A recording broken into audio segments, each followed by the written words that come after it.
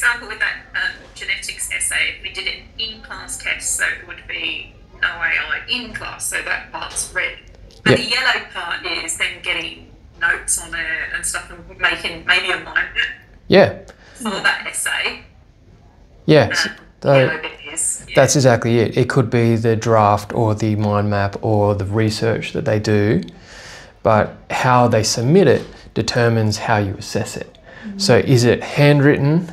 So then you're going back to a rote learning memory because they're going to be tested in person, like, or is it just they've created this document through AI, I've got this research, and then just submit as it is. Like, think about, the format that you're going to get that yellow task submitted. Yeah, okay. Even if they use AI, they can still handwrite out their mind map that AI generated. Yeah, because it's more about you're trying to teach them the process of memory and recall, rather than you're teaching the process of how to use the AI. Yeah.